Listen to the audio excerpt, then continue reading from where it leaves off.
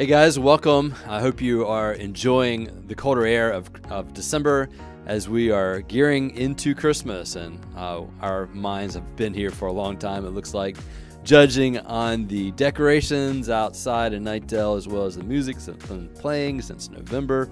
But we are excited to be able to provide some opportunities for you and your family as we want to love our Savior by loving you guys, loving our neighbors where you're at, and providing some good resources for you.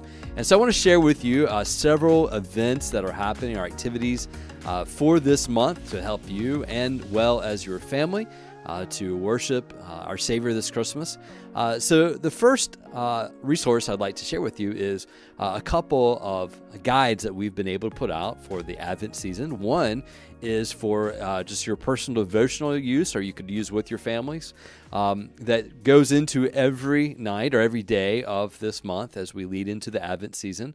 The second one is a family activity guide, especially for younger children, that gives you something for each day of the week to think through, as well as some activities to do and provide for you within the booklet. And so those of you who have younger children, it's a great resource just to help provide some family nights. And I really encourage you to take advantage of the holidays and take about 10-15 minutes together in the evening time or whenever you can with your children and create some memories involving Jesus Christ and worshiping our Savior.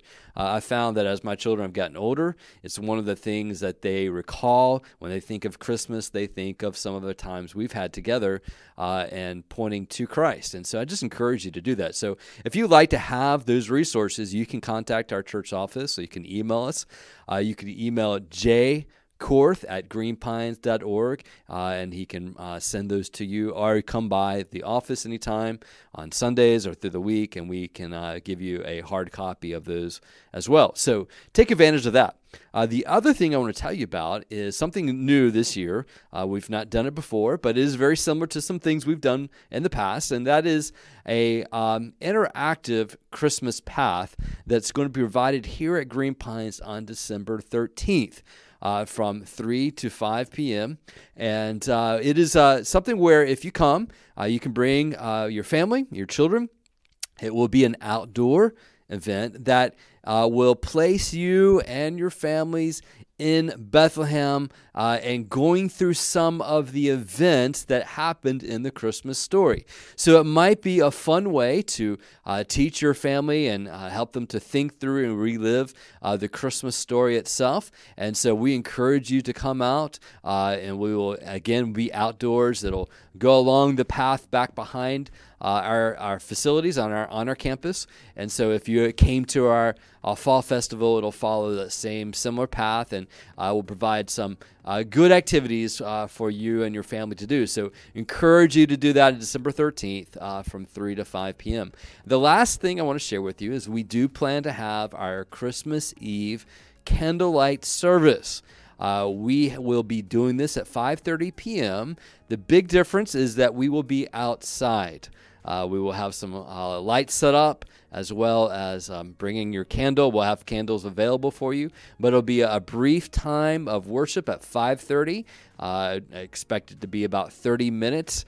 We will not have communion this time, but we will have some singing that we'll do, and a brief message in an outdoor setting. So that'll be at 5:30 on Christmas Eve, a 30-minute service, a way for us to worship our Savior as families together this year.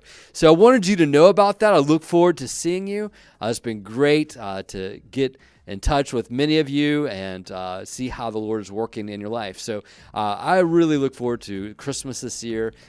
Maybe some of the things that we typically do will not be done so that we can focus on what really does matter. And so I hope you have a Merry Christmas, and God bless.